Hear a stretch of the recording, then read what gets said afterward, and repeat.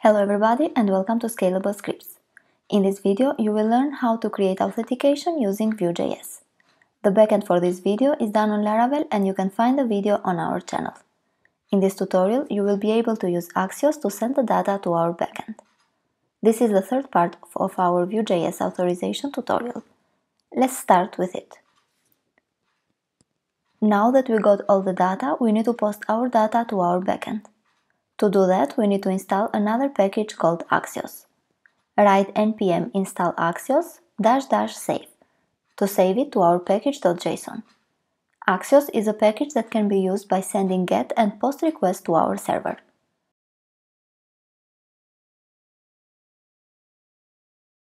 Now that is installed, let's import it and use it. Right here, import Axios from Axios.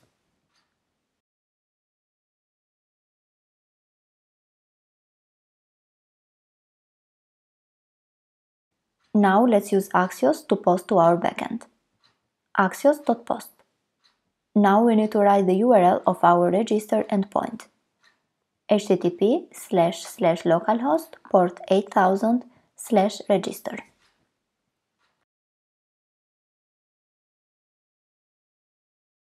And the second parameter is the data parameter that we need to send in our backend call, data in our case.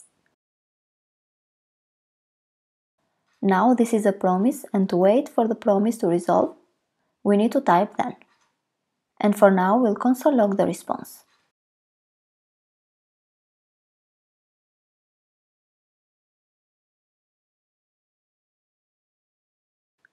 And when an error happens, we need to catch the error. For the moment we will just console log the error.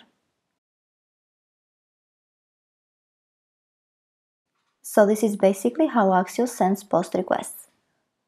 Post to this endpoint with the send parameters, then we wait for the response here in case an error happens.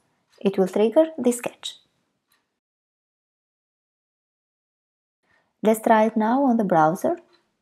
Open the network and now create a test user.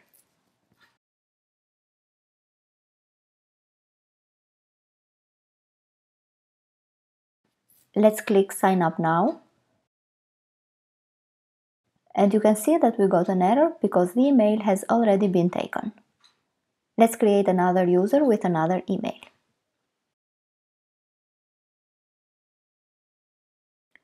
Type sign up. So the data has been sent successfully and we got back the right response. If we go to the console, we can see that the console log happened here with an error. That is triggered here. And this other console log is triggered here, because the response was successful.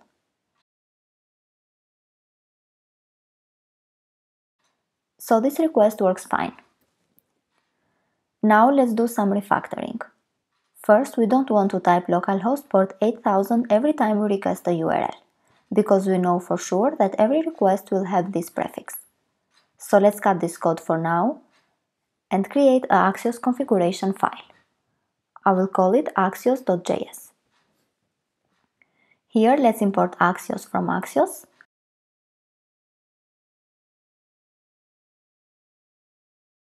and write Axios default space URL equals to URL that we want.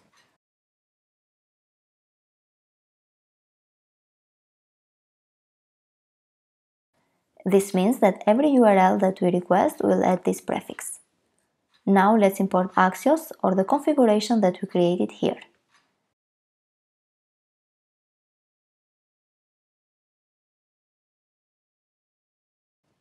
Import axios.js. We don't need the parameter because we are just importing the folder. So this is basically it. We now do the request without adding the prefix. There is also another refactoring that we can do. It is by using async and wait keywords. The newer version of JavaScript now supports the sync and the wait. They are extensions of promises and they will make our code look much more nicer. Let's try it now. To use them, we need to add a sync in front of this function. This tells that this function is a promise now and has a call that needs to wait. which is this one. Now we don't need to add then and catch here, so we can remove them.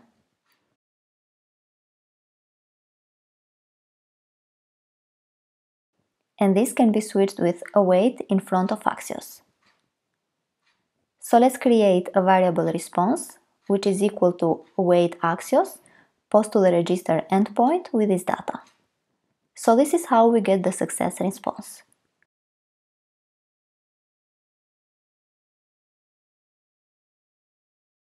Let's cut this code here to make it more readable. So our code now looks much more nicer. Let's console log the response.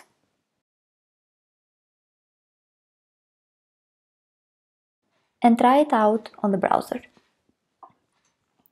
Let's create another user.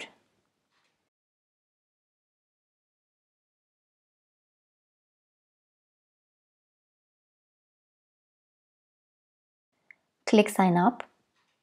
So the registration works as expected and works successfully. If we go to the console, you can see that we are still console logging the result, corresponding to this line here.